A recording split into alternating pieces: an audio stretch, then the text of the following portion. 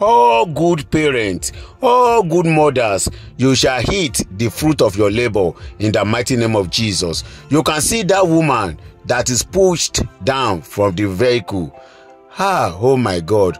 What happened to her? Let me explain the story to you now. You can see this man is the husband of that woman that was pushed out from the car.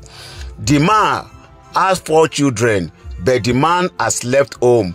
He abandoned the wife and the 4 children at home without taking care of them. Now, this woman now came around here and she saw the vehicle of the husband.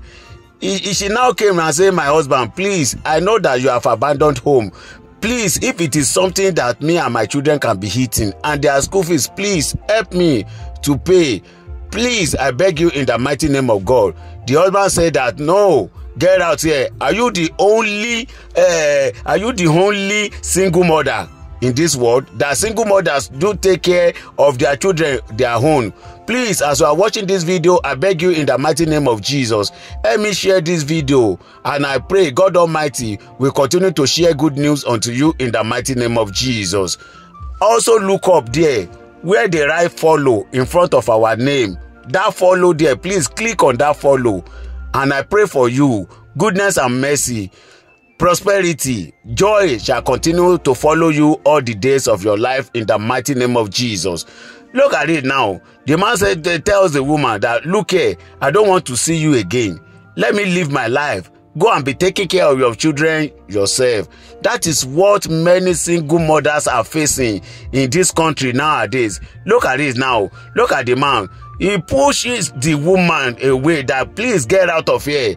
And look at him.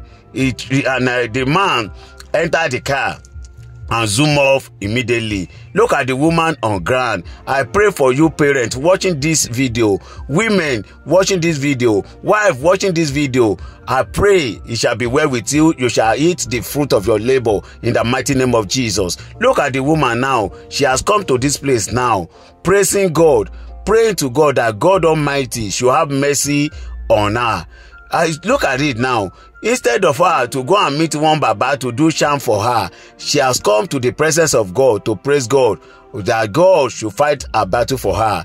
Some days later, the husband mistakenly transferred 2 million that was meant to transfer to a company to the wife mistakenly. And look at the man now. He has come to the wife to come and beg the wife that, please, I mistakenly transfer 2 million into your account. Please help me return the money. You can remove 100,000 from this money and give me 1.9 million. But the wife says never, that she has used the money to pay the children's school fees and bought food for them.